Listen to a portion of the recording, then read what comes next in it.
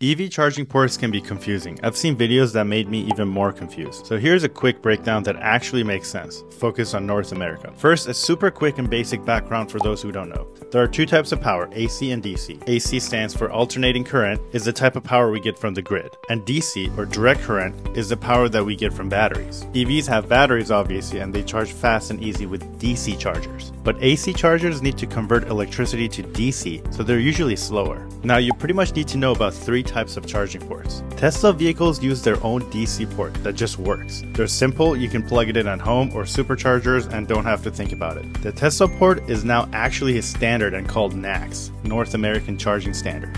The other common type is called J1772 or Type 1. This is the standard AC chargers on most non-Tesla vehicles. Now to enable fast charging for Type 1, manufacturers have added a new port called CCS, which combines Type 1 with DC fast charging pins. The good news is that adapters exist. For example, a Tesla can charge at a Type 1 station with a simple adapter, and more automakers are switching to NACS, making charging easier for everyone.